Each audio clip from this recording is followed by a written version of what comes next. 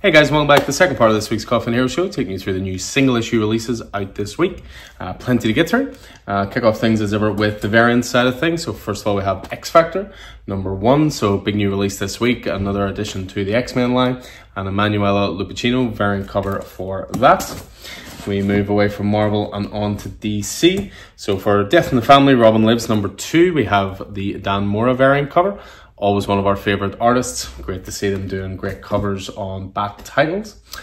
Transformers, obviously a big one this week. We're hitting issue 11. So first of all, we have the Karen S. Darbo 1-10 retailer incentive variant cover. That is the connecting cover. As well as that, we also have the cover Bs in this week as well, done by Jorge Corona. Another cool one out this week is Iron Fist. It's the 50th anniversary one-shot special. So first of all, you have a great David Aja variant cover for that, who of course was one of the main artists on the Matt Fraction run, the Immortal Iron Fist. So great to see their work coming back there. We have Ultimates 3 this week, which is always a big release. So we have the Lee and Hugh variant cover for Ultimates issue 3. As well as that, we also have the Juan Cabal variant cover as well. X-Men #2 is this week. Got a couple of variants for that. We have the J. Scott Campbell Magic variant cover. They seem to be doing character specific covers for all the X titles at the moment, so really enjoying what they're doing there. We also have the retailer incentive 1-25 variant cover done by Torun Clark.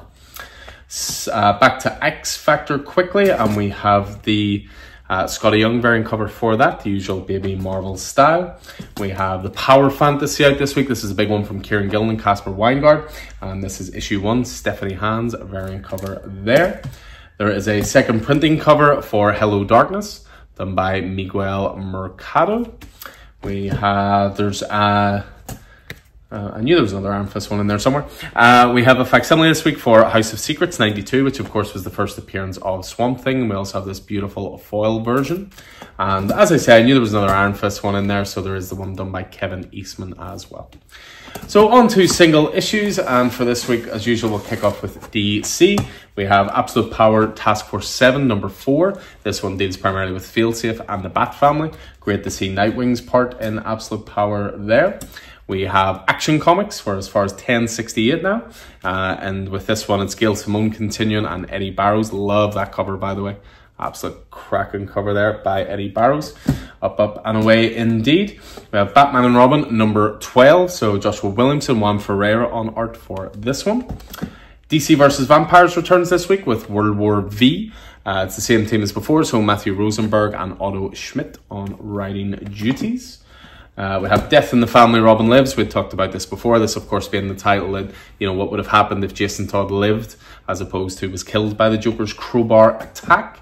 Issue 2 of 4 out this week. We have Gotham City Sirens out this week as well. So issue 2 of 4 again. This is a weekly series coming out. Again, love those covers. Terry Dodson. We have Green Lantern this week. Again, another Absolute Power tie-in.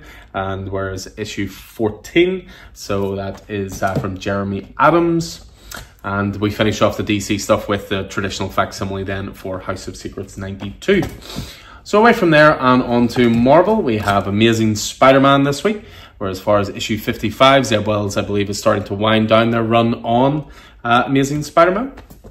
We have Fantastic Four #23, again with the gorgeous Alex Ross covers.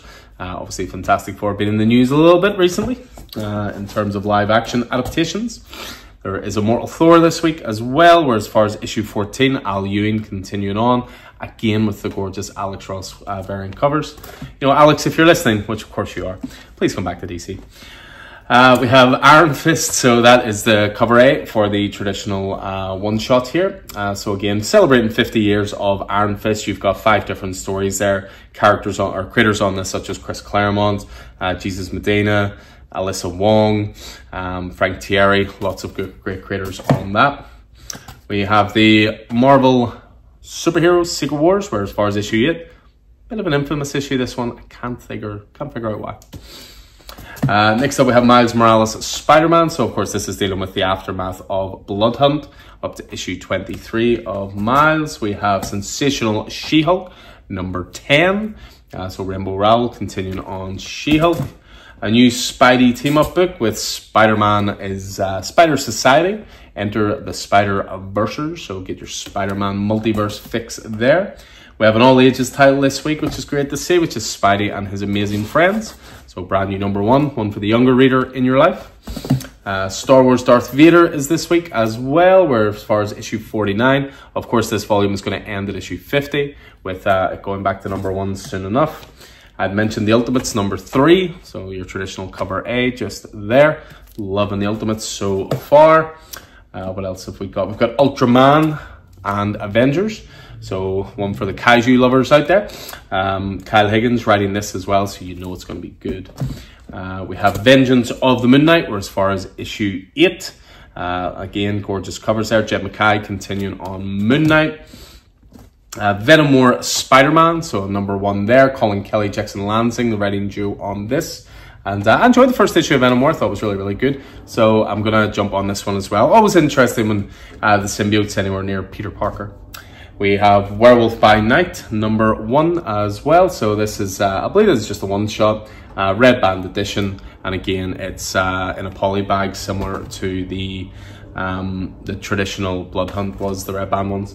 We have Wolverine Annual out this week, #1. So of course you'll get your own Wolverine story in here, but you have the next part of the Infinity Watch, which is running through the annuals. Another couple of X titles to finish. We have X Factor #1. With Mark Russell writing on this. I must admit, X Factor is the one I know the least about, so I'm looking forward to nipping into #1. X stuff's been great so far. And then also this week is X-Men #2. Continuing on Jed MacKay and Ryan Stegman. We also got second printing of X-Men #1. So just in case you missed out on X-Men #1 already, or you're late to the party, we can sort you out there with issue 1 and issue 2. Independent-wise, we have American Psycho issue 5, so that finishes off the mini-series. All 5 issues are now out. We have Defenders of the Earth, some great pulp stuff here from the world of Flash Gordon. I see the Phantom on there as well. Looks like this will be my jam. That's my jam. Next up, Doctor Who. We have the 15th Doctor, issue 2 is out this week. Continuing on the Ghost Machine stuff from Jeff Johns and Gary Frank, we have Geiger. We're now as far as issue 5 of that. From Geiger, we go to Guilt Frame. This is a new oversized book by Matt Kindt. I must admit, I don't know an awful lot about it. 1 or 2 people have pre-ordered, so intriguing. We shall see. Johnny Quest from Dynamite up next. So again, Dynamite continuing on with their pulpy stuff. Continuing on with their adaptations of sort of classic cartoons and stuff like that. So that's a brand new #1 there. We have Power Fantasy. Again, I'd mentioned it before. This is the Kieran Gill and Caspar Weingart series, which is kicking off. It's all about there being 6 superheroes in the world with unlimited power to do whatever, but they all have different ideas about what they should do. Precious Metal is next up. This is from the world of Little Bird, of course. I've talked very highly about this before. Darcy Van Polgeest and Ian Bertram art. Ian Bertram's art alone is enough to secure this purchase. This is one of the best looking comics you will ever see. Next up, we have Teenage Mutant Ninja Turtles Nightwatcher, so a mini series here, coming out of the TMNT line. Do I see Junie Ba involved? Yes, I do. Of course, doing such great work through The Boy Wonder. And then I believe we are finishing off then with one of the biggest ones as ever, New Transformers this week. Issue 11, Danny Warren Johnson, Jorge Corona. Just great, great stuff. So yeah, that is everything it is going on to the racks this week. Pull lists are of course done and organized and ready to go. You can certainly check out our video for new stuff in this week in terms of graphic novels and so forth.